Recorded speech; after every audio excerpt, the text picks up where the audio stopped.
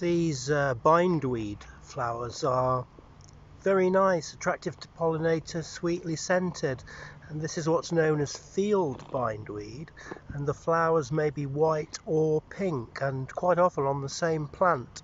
They're really common, particularly around the edges of fields and spreading into fields.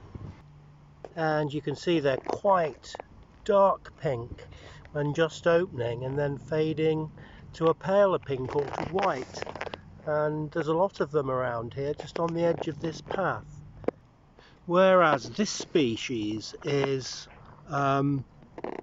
hedge bindweed, I suppose it's more common and it's less welcome as a plant. It can be very invasive in gardens in Britain. In southern Europe, the blue flowered form of bindweed is more common than the white one. I think it's probably something to do with climate and heat preferences. I don't think the blue bindweed is in England yet. So these are both Convolvulus species. I'll give you full details of these plants in the comments, well, in the additional information below this video. If you like this video, please like and subscribe. Thanks for watching.